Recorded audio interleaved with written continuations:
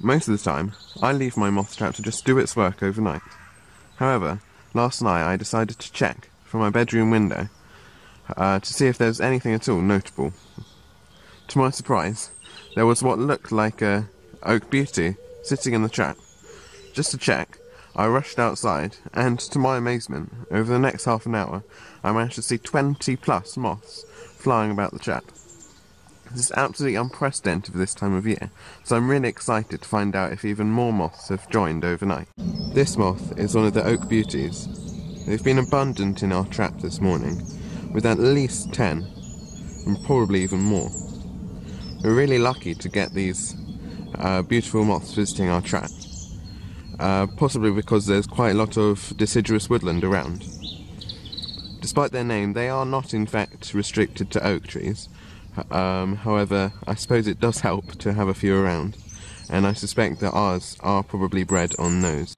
This moth is a march moth. Doesn't sound very interesting, doesn't look particularly interesting either. However, honestly, it is quite interesting, because I know for a fact that this is a male, because the females are wingless, which is known as apterous, and they'll climb up the trunks of trees at night to try and attract a male down to mate.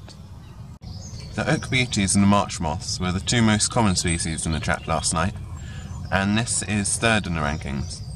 It is Torchcodes alternella. Well, at least I think that's how you pronounce it. You don't hear Latin spoken too often, so that's a rough estimate of the name.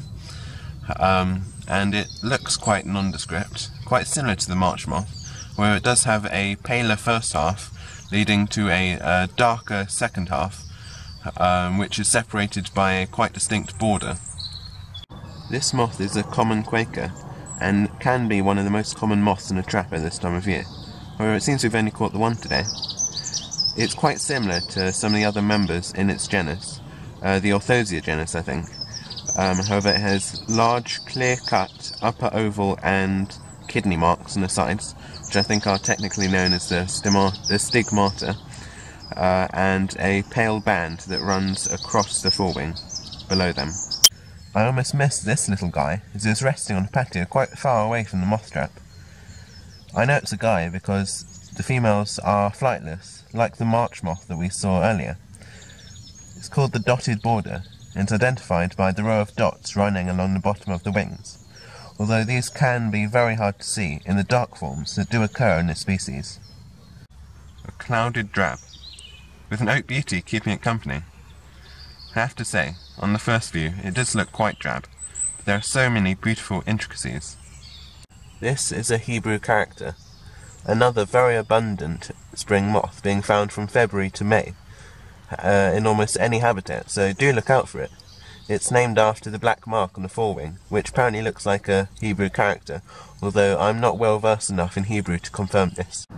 This little moth is, I think, a small Quaker, a relative of the common Quaker we had earlier, although the kidney and oval marks on the wings are much less distinct, and the half of the kidney patch closest to the abdomen is darker than the other half, which leads me to think that this is a small Quaker. It's also smaller in size, unsurprisingly, to the common Quaker, and to the very similar blossomed underwing as well. This is probably the highlight of my moth trapping night. I think it's a small brindled beauty, which is classed as local, a moth found in less than 300 sites nationally. I don't think I've trapped it before, so it's probably a lifer for me, and it's great to know that it's breeding somewhere nearby. This is the last moth species that I managed to identify this morning in the trap. I think it's a chestnut, although I'm not entirely sure because it seems quite worn. The chestnut is a very interesting moth for me, because it has such a long flight period, which stretches out throughout the whole of the winter, from late September to May. It's really quite amazing that just one generation can keep flying for so long. That's a lie, actually. I think this is my final moth of the day. A brindled pug. At least that's what I assume it is. Pugs are notoriously difficult to identify. However, this is one of only two species that flies in March, the other one being the double-striped pug. It's not usually the best idea to identify moths solely on their flight season, as you can get individuals flying particularly early or late, usually depending on the weather.